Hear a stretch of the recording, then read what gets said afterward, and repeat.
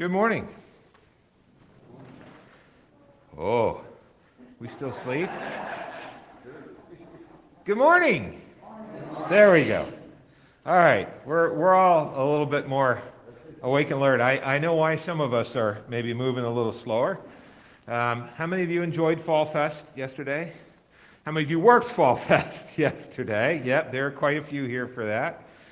Let's see. Our UNI fans are happy this morning. Our Iowa fans are happy this morning.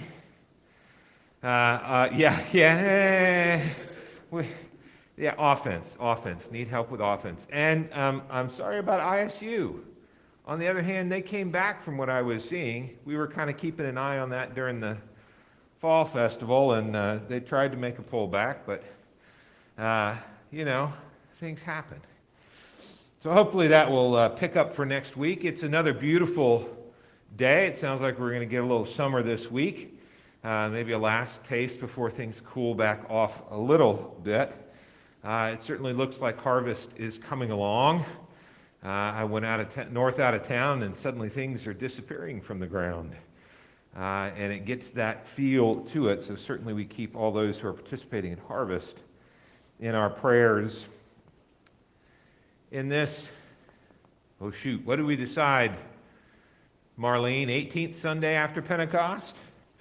Long time after Pentecost. We're going to be pondering stumbling blocks and chopping blocks today in our readings. And whether you are exhausted from work yesterday at Fall Fest, exhilarated from that time together, disappointed in losses, happy for wins, it is good that we are gathered together. I invite you to stand for our gathering hymn.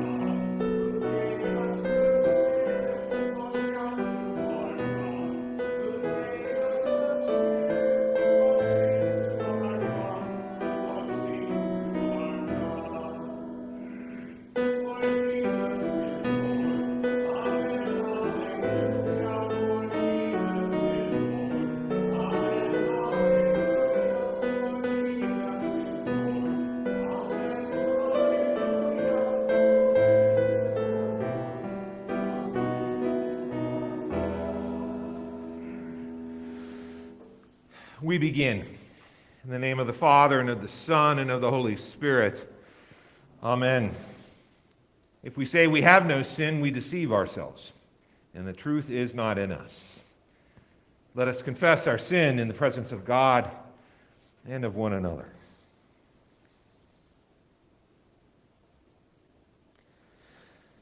To you, O God, all hearts are open, all desires are known. From you no secrets are hidden. We come to you confessing our sins. Forgive us in your love. Show us your ways. Teach us your paths, and lead us in justice and truth for the sake of your goodness in Jesus Christ our Savior. Amen. With joy I proclaim to you that Almighty God, rich in mercy, abundant in love, forgives you all your sins and grants you newness of life in Jesus Christ. Thanks be to God. And we sing.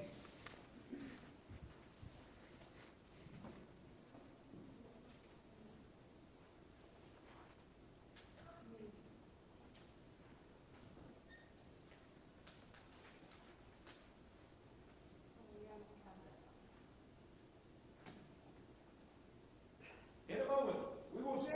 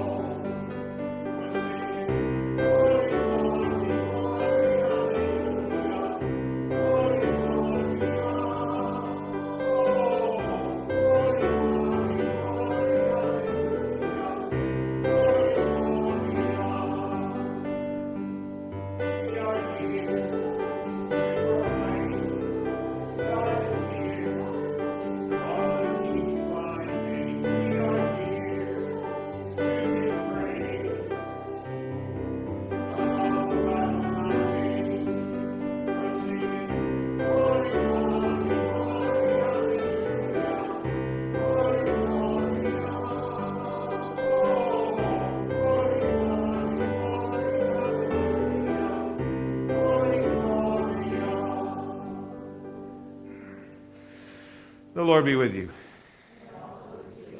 Let us pray. Oh, generous God, your Son gave his life that we might come to peace with you. Give us a share of your Spirit in all and in all we do. Empower us to bear the name of Jesus Christ, our Savior and Lord. Amen. I invite you to be seated.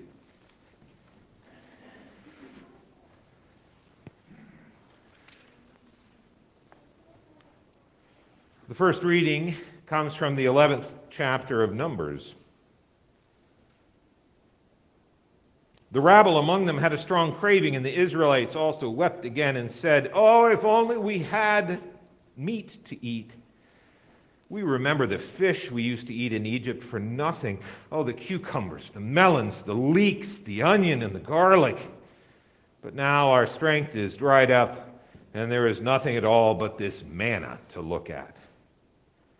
Moses heard the people weeping throughout their families, all at the entrances of their tents.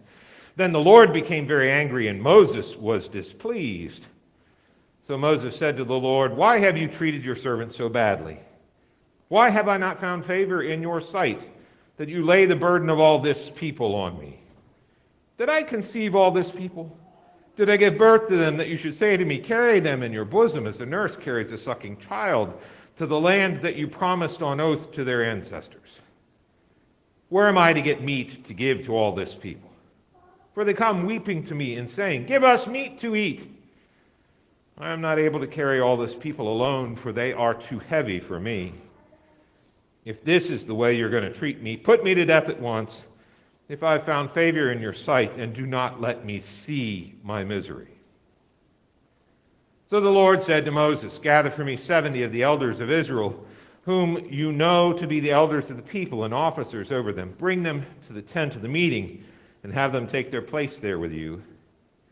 So Moses went out and told the people the words of the Lord, and he gathered 70 elders of the people, placed them all around the tent. Then the Lord came down in the cloud and spoke to him, and took some of the Spirit that was on him and put it on the 70 elders. And when the Spirit rested on them, they prophesied, but they did not do so again. 2 men remained in the camp, one named Eldad, the other Medad. And the Spirit rested on them, and they were among those registered, but they had not gone to the tent, so they prophesied in the camp. And a young man ran and told Moses, "Eldad and Medad are prophesying in the camp."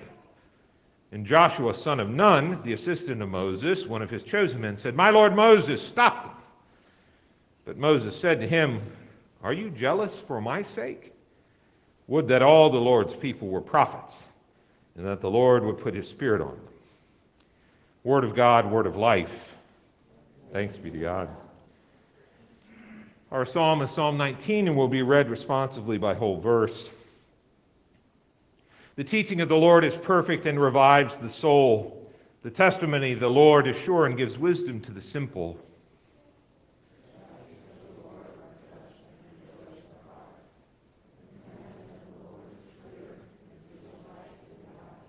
The fear of the Lord is clean and endures forever. The judgments of the Lord are true and righteous altogether.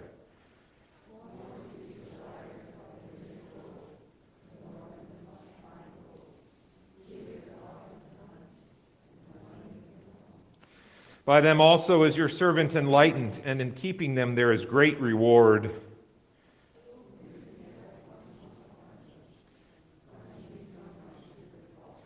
Above all, keep your servant from presumptuous sins.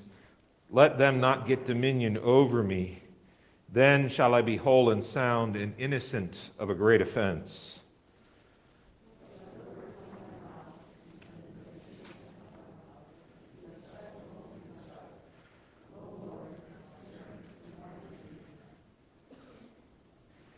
The second reading comes from the 5th chapter of James. Are any among you suffering? They should pray. Are any cheerful? They should sing songs of praise. Are any among you sick? They should call for the elders of the church and have them pray over them, anointing them with oil in the name of the Lord. The prayer of faith will save the sick, and the Lord will raise them up, and anyone who has committed sins will be forgiven. Therefore, confess your sins to one another, and pray for one another so that you may be healed. The prayer of the righteous is powerful and effective. Elijah was a human being like us, and he prayed fervently that it might not rain, and for 3 years and 6 months it did not rain on the earth.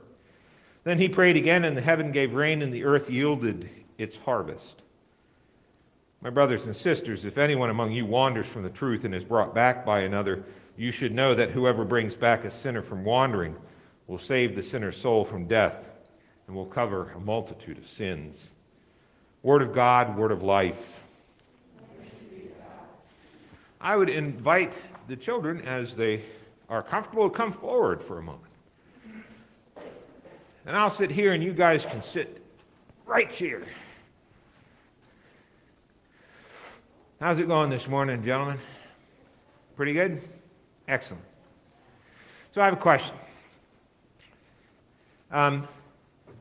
Is there something in your life that kind of has to be done a particular way?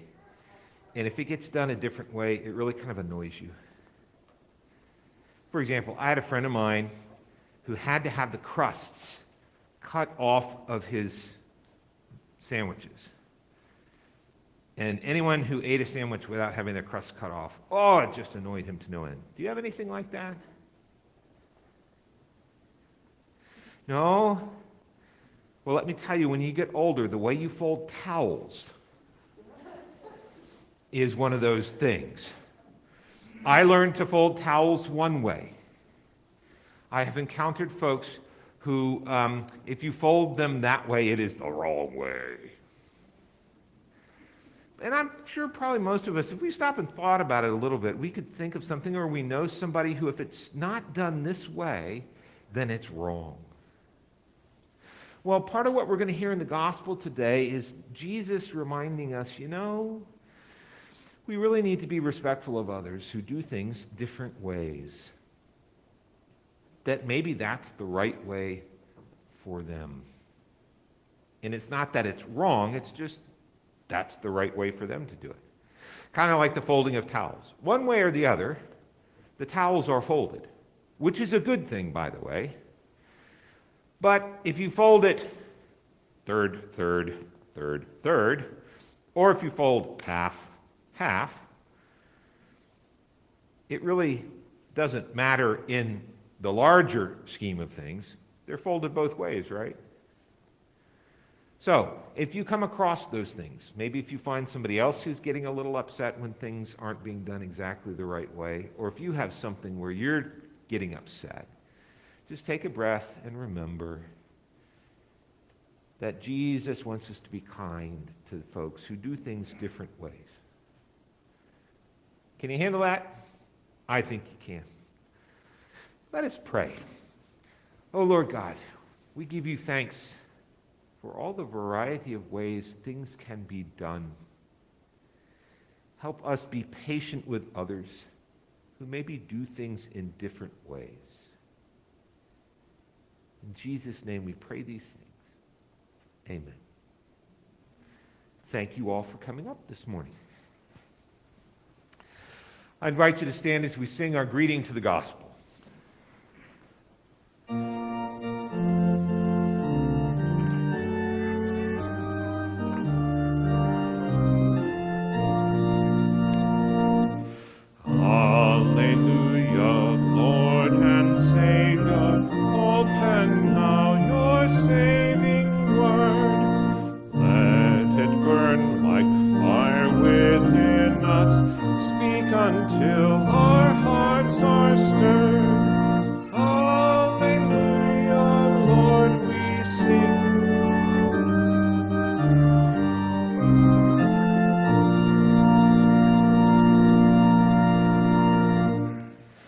The Holy Gospel according to Mark, the 9th chapter. Glory to you, O Lord. John said to Jesus, "Teacher, we saw someone casting out demons in your name, and we tried to stop him because he was not following us." But Jesus said to them, "Do not stop him, for no one who does a deed of power in my name will be able soon afterward to speak evil of me. Whoever is not against us is for us. For truly I tell you, whoever gives you a cup to drink because you bear the name of Christ will by no means lose the reward. If any of you put a stumbling block before one of these little ones who believe in me, it would be better for you if a great millstone were hung around your neck and you were thrown into the sea. If your hand causes you to stumble, cut it off. It is better for you to enter life maimed than to have two hands and to go to hell, to the unquenchable fire. And if your foot causes you to stumble, cut it off. It is better for you to enter life lame than to have 2 feet and be thrown into hell. And if your eye causes you to stumble, tear it out. It is better for you to enter the kingdom of God with one eye than to have 2 eyes and be thrown into hell, where the worm never dies and the fire is never quenched. For everyone will be salted with fire. Now, salt is good, but if salt has lost its saltiness, how can you season it? Have salt in yourselves, and be at peace with one another. The gospel of the Lord.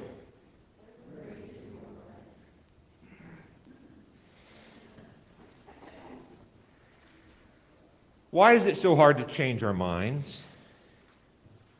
Particularly when it comes to something that we closely associate with our identity, with who we are. Even when we're presented by trusted people with incontrovertible fact, It's just so hard. Well, okay, let me ask you this question. Raise your hand if you like being wrong. Right. Most of us dislike being wrong, even in little things. And that's at least part of the reason it's so hard to change our mind, especially when it comes to issues that feel like they have and may actually have some great cost for us if we change our mind. Unfortunately, the way our brains are wired tends to make us irrational when it comes to our core beliefs that we have about ourselves and the way that the world works. And that irrationality may see a simple change of facts as an attack on ourselves, so that we react to that in the exact same way we would if somebody took a physical swing at us. It's just the way we're built. When it comes to life and death issues, the refusal to admit that we are wrong or change our minds can also be a self-defense mechanism, buffering us from accepting the reality that our wrong beliefs have actually hurt or killed others or maybe even ourselves. It takes awareness of these tendencies, a strong sense of self, and a supportive community of folks to actually make those kinds of mental changes in our lives. Now, John boasts to Jesus, "Hey, we saw someone casting out demons in your name, and we tried to prevent him from doing that because he was not following us." Now, I think that last word, us, is the key to what's going on here in Jesus' response. See, John's concern is that these people were not following us, that they weren't hanging with the right crew. It'd be a bit like us trying to stop First Presbyterian because they weren't following us Lutherans, who obviously have this whole gospel thing perfectly correct. Now, Jesus' response is to chide him a bit. Don't try and hinder them. If they do a deed of power in my name, they can't speak evil of me afterwards. Now, one thing to note is that both Jesus and John acknowledge that these folks are casting out demons and that they are doing it in the name of Jesus. So what they are doing is both effective and based on the power of Jesus, not themselves. And what Jesus points out is just because they don't follow you does not mean that they aren't following me. Just because they aren't following the same path as you doesn't mean God isn't active in them and what they do. Now, our human nature can cause us to fall into this false belief that says, well, only the things done by us, in the context of this congregation, are blessed by God. Maybe we expand that out to our denomination. In other words, only we have a corner on the capital T truth. Feels kind of special when you think that, doesn't it? But if you think about it, what it actually does is place a limit on God and God's ability to act. You're saying God can only act in this way through people that we approve. Now, this past Wednesday, we read through the 2 creation stories in Genesis with the bridge participants, and I can tell you there is no limits to this God who creates all that exists by just speaking it into being. I participated in the fall conference this past Monday and Tuesday with other rostered leaders from all the Iowa synods across the whole state. One of our speakers was a professor who has focused his work on the book of Acts. And one of the things he pointed out was that if you pay attention, throughout the book of Acts, you found evidence that God was already at work in places long before the disciples got there. And so what he suggested is that part of our calling as Christians is to go out into the world looking for places that God is already at work and then naming that. To not assume that we are in control of where God goes and what God does, but to be open to see where others are following Jesus, even if they don't recognize it themselves. This is what Jesus is pushing John and the other disciples to consider in his response, to be open to the fact that while they know God is working in and through them and the ministry they are doing, it doesn't mean that God is not also working through other people in other places. Now, having made his point, Jesus moves from his gentle chiding, don't try and get in their way, to something a bit more drastic. So what are we to make of this passage about chopping off body parts? Is Jesus really calling on us to mutilate ourselves? Well, of course not. Rather, I think this is one of those moments where Jesus is engaging in some hyperbole to get his audience's attention. If anything causes you to stumble, literally the language talks about something tripping you up and snaring you so you can't move. If anything keeps you from following Jesus on the way, no matter how important or vital it might seem to you, cut it off, Jesus says. Separate it from yourself. Because it's better to lose that thing that you feel is essential and enter into the fuller life that we can find in Jesus than it is to keep it and lose your life.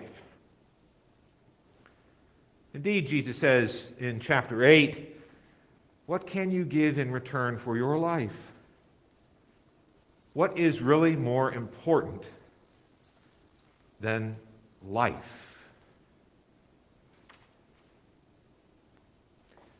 What are the things we fear, love, and trust more than God? Now, one of those things may actually be our own brain and logic. Our own mistaken beliefs that we have shown don't always line up with the facts of things.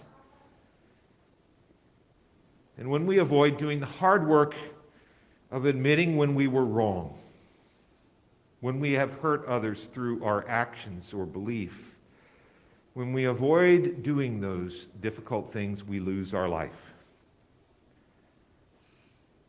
And in this passage, Jesus says it's better to go through that pain of cutting off a false identity, of letting go of a false belief and re-entering fellowship with Jesus.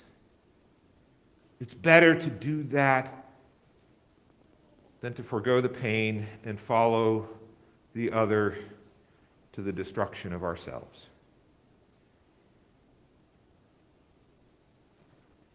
Today, Jesus is continuing to point out that following him, being his disciples, is not an easy road. Remember a few weeks ago, Jesus says, hey, you want to follow me? Okay. Pick up your cross, the very instrument of your death, and follow after me. Or even last week, hey, you want to be the greatest? Then be servants of everyone else. Wait on them and their needs, and let them go first. And so, you want to follow me, Jesus says this week? Okay. Be open to seeing God's work in other people who are doing things in other ways. Be open to the fact that you may be wrong. Be open to the idea that following me may be contrary to what you think is a core part of who you are. You want to follow me, Jesus says, identify those things that need to be left behind, cut off in your life so that you may follow and not do harm to others. Things that seem essential to us but really are not as important as the life of another. And it's not an easy thing to do. It requires a community that is committed to the same thing, that's open to change, to seeing anew where God in Christ is calling us. It means knowing that, like the disciples, there will be days where we just don't get it, but we follow along after Jesus anyway.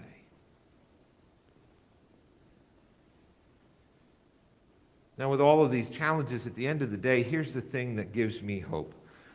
We know that if we travel with Jesus, what we can give and what we can change will be enough.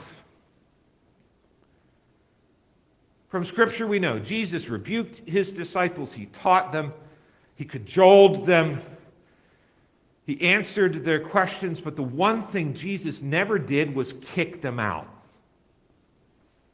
Jesus got frustrated, fed up, especially in the Gospel of Mark. But what Jesus did not do is look at John in this moment and say, "That's it, man. You're out of here." And that's what gives me hope. Jesus' patience with us. Jesus will hang with us in our imperfection, even when that imperfection sends him to the cross. And he will show us that with God, we can go through the pain that comes with loss and be resurrected into something new. And what do we do in the meantime? Well, the author of James has a pretty good idea. We pray. We pray for our minds to be open to correction and new ideas. We pray for the wisdom to see where God is at work in the world and for courage to name that for others. We pray for forgiveness where we have tried to stop the work of God, where we have placed more importance in those things that cause us to stumble than in the love of God and Jesus Christ. We pray for the help of the Holy Spirit to come upon us. We pray that it would help align us to live with God and what God is calling us to. We pray. And we trust that the love of God in Jesus Christ is more powerful than our sin, than anything that exists in this world. And that love of God expressed for us in Jesus Christ will be enough for us. Thanks be to God. I invite us to stand as we sing our hymn of the day.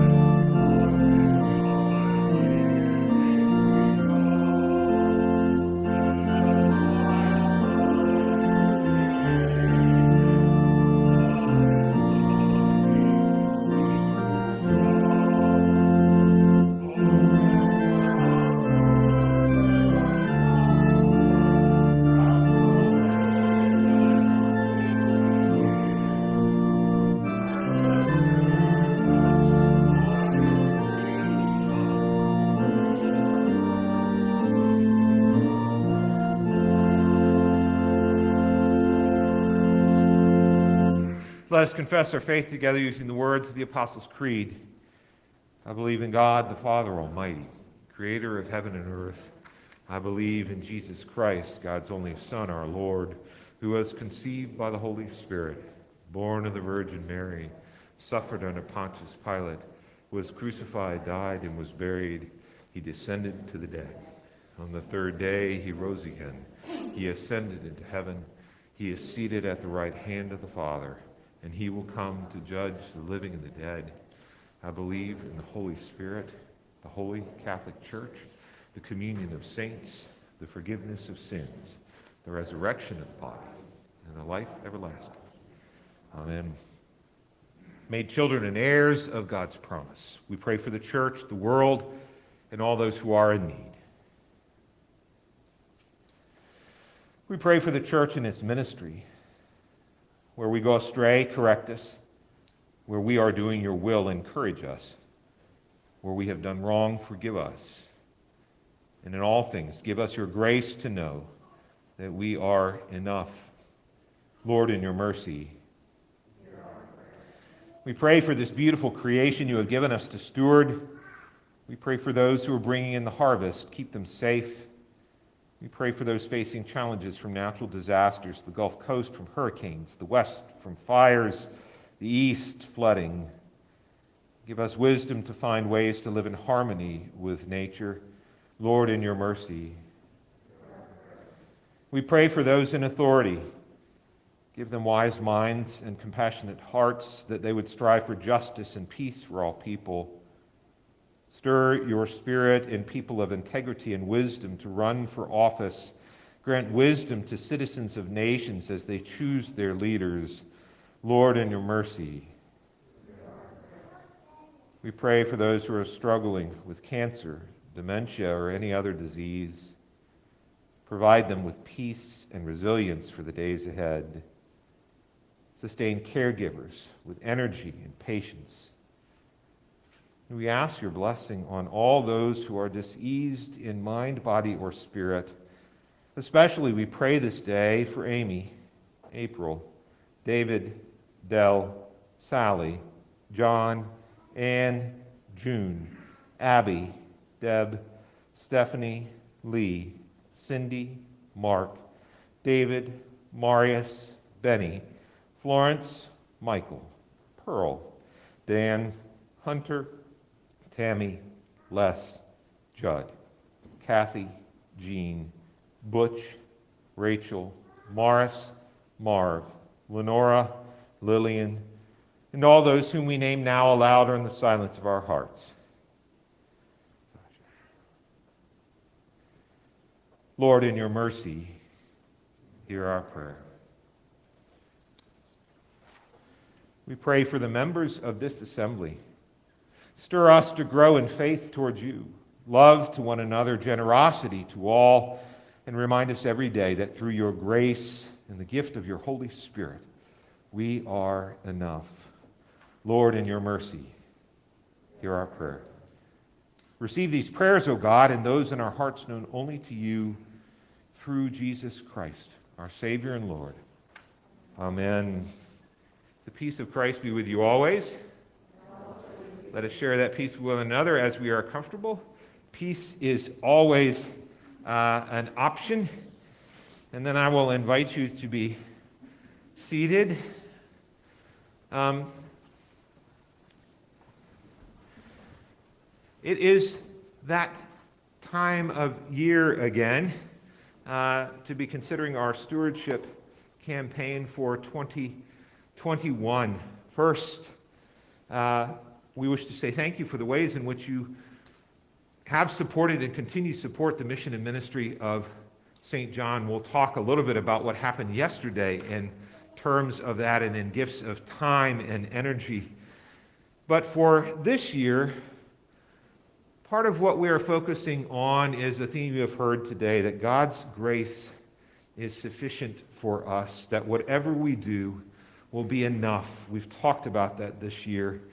And you'll hear some more as we move along over the next few weeks, but here are kind of the highlights. First, that despite what the world brings, God always gives us enough. and more than enough to live and thrive in our lives. We've kind of decided together that whatever we do in this season, as a community and as individuals, is enough. And because we know that God will always provide enough for us, the question we are asking in this campaign is, how are we called to be generous so that others can have enough as well? And also, we are asking an additional question. How do we share the gifts God has first given us, our talents, our skills, and our abilities, to help other people and other places, including St. John, have enough to do the ministry that they are called to do? Your generosity and your stewardship for this year enabled us to do things like provide VBS free of charge for 53 children in our church and community. We've collected food items from throughout the city of Ely, distributed them to 5 community food banks, including the one here in Ely.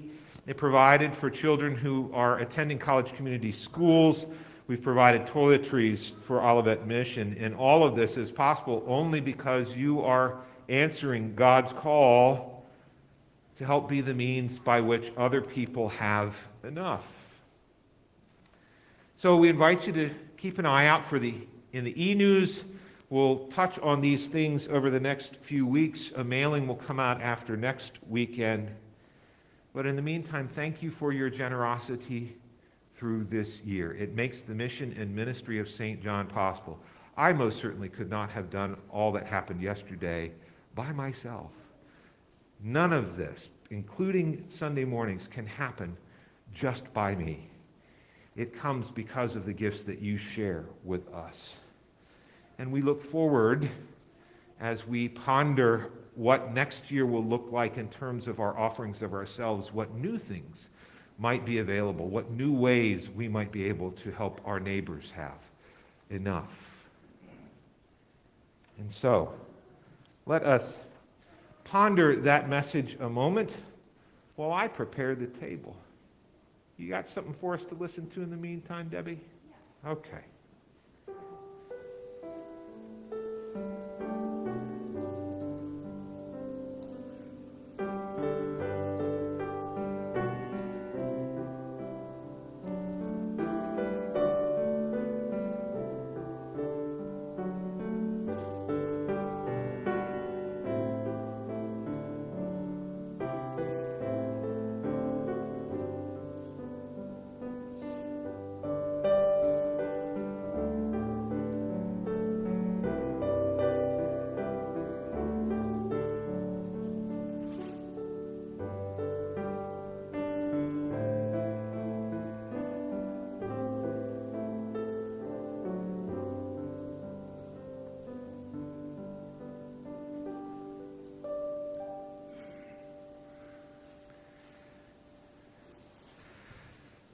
Let us pray. God of abundance, you cause streams to break forth in the desert, manna to rain from the heavens. Accept the gifts you have first given us. Unite them with the offering of our lives to nourish the world you love so dearly through Jesus Christ, our Savior and Lord. Amen. The Lord be with you. Lift up your hearts. Let us give thanks to the Lord our God. It is indeed right, our duty and our joy, that we should at all times and in all places give thanks and praise to you, Almighty and merciful God, through our Savior Jesus Christ, who on this day overcame death and the grave, and by his glorious resurrection opened to us the way of everlasting life. And so with all the choirs of angels, with the church on earth and the hosts of heaven, we praise your name and join their unending hymn.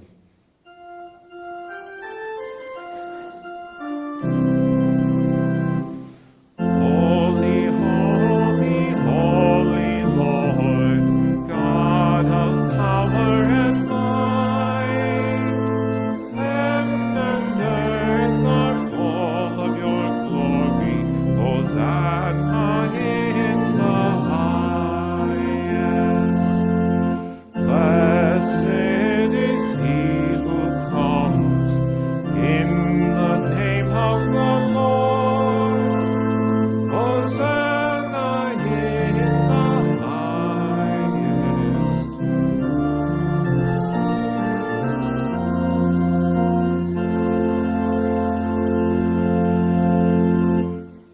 God, our bread of life, our table, and our food. You created a world in which all might be satisfied by your abundance. You dined with Abraham and Sarah, promising them life, and fed your people Israel with manna from heaven. You sent your Son to eat with sinners and to become food for the world. In the night in which he was betrayed, our Lord Jesus took bread, gave thanks, broke it, and gave it to his disciples, saying, "Take and eat. This is my body, given for you. Do this for the remembrance of me." Again, after supper, he took the cup, gave thanks, and gave it for all to drink, saying, "This cup is the new covenant in my blood, shed for you and for all people for the forgiveness of sin. Do this for the remembrance of me."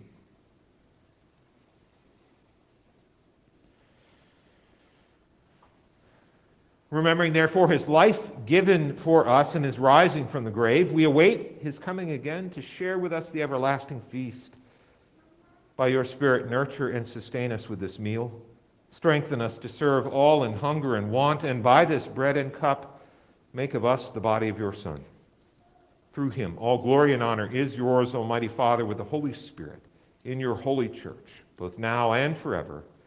Amen. Lord, remember us in your kingdom. Teach us to pray.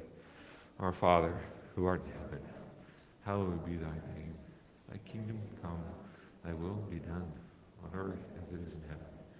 Give us this day our daily bread, and forgive us our trespasses, as we forgive those who trespass against us. And lead us not into temptation, but deliver us from evil. For thine is the kingdom, and the power, and the glory, forever and ever. Amen. Come to this table, all who hunger and thirst. I invite you to be seated. I'll invite you forward, starting from the back. You can come up as family units. And as you approach the little table, you can take your mask off. I'll have bread for you on the plate there. There are cups. In the top one, the lighter color is grape juice. That's in the outer ring in the top one. The darker color is wine. You can receive, and then if you would place your empties in the basket to the right of the table. The meal is ready. Come.